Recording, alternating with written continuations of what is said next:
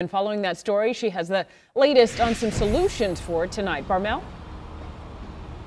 Yes, Tracy and Rick, the community is advocating for supervision, guidance, and opportunity rather than consequences for the water boys.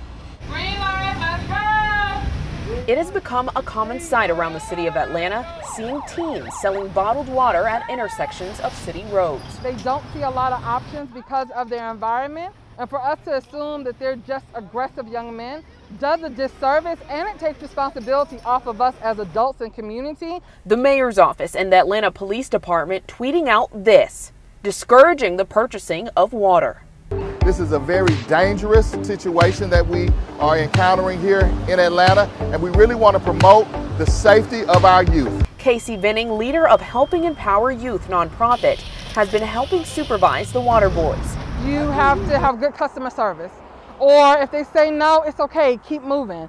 No more than two to a car. Venning says the teams need support and guidance now, not later.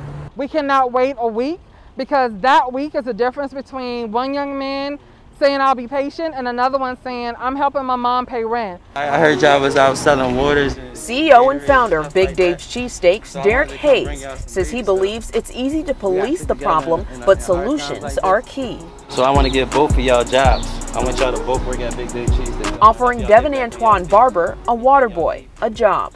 You can get them out them streets. So if I can save 1 or 2 kids, I'm doing the best I can.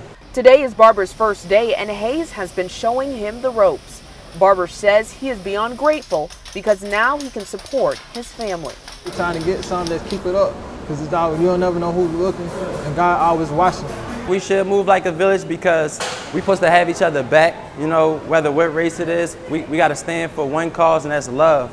Venning says true change begins with you. You have to be able to build relationship and community with them without telling them that they're wrong, but helping them see that there's another way to do it.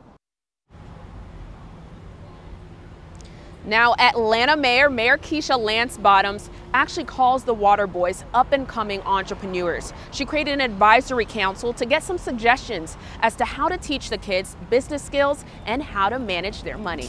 In Atlanta, I'm Barmel Lyons, CBS 46 News.